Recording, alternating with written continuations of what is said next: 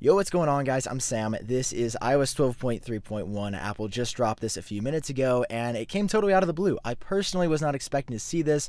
I'm still on the road, and Apple just seems to keep dropping news that is definitely relevant, things that I have to share with all of you. So in today's update, as you can see by the version number 12.3.1, it's a small update. It's not going to change anything huge, but there are some important bug fixes that I got to tell you about per usual. So if you're excited for this update, drop a like down below. As always, seriously helps me out, and hit subscribe so you stay up to date on the latest Apple news. iOS 12.3 just came out about 2 weeks ago, and today Apple dropped this update to fix some bugs included in that update. So heading over to the changelog right now, I would recommend updating for everybody because these changes are small and probably handy if you've run into them. First up, iOS 12.3.1 fixes an issue that could prevent making or receiving voice over LTE calls. That could definitely be annoying, and that actually I think is something that I ran into because my call quality seemingly went down after updating to iOS 12.3 in some cases. iOS 12.3.1 also fixes issues in messages that could cause messages from unknown senders to appear in your conversation list even though filter unknown senders is enabled, so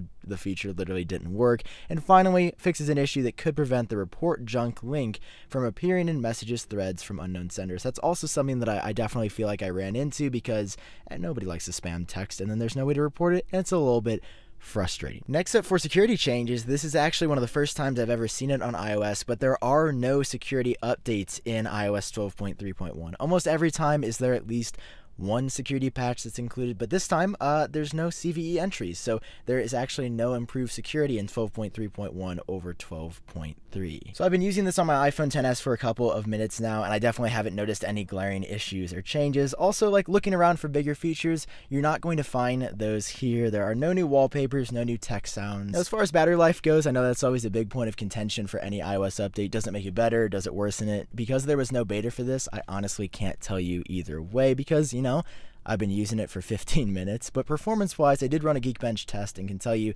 pretty consistent with what I've been getting. I don't think you'll notice any change again up or down here. But overall, guys, that's iOS 12.3.1. It's the best version of iOS 12 yet because it includes the latest bug fixes, and I would recommend updating as soon as you guys can. We have support for the Apple Card coming in iOS 12.4, so this is actually not the very last update for iOS 12 just yet. And of course, right around the corner, guys, in less than 2 weeks, iOS 13 with tons of changes from a new home screen, dark mode, nighttime mode, which is something totally different, new books app, new reminders. Like, it's going to be the biggest update in forever. Overall, this update is definitely here to hold us over until iOS 12.4 drops sometime probably in late June or early July. That is going to include support for the Apple Card, a couple of other small changes as well. But for now, we got 12.3.1. Get updating. Let me know what you guys think of this down below. I've been Sam. Hope you're doing well, and I'll talk to you in my next video.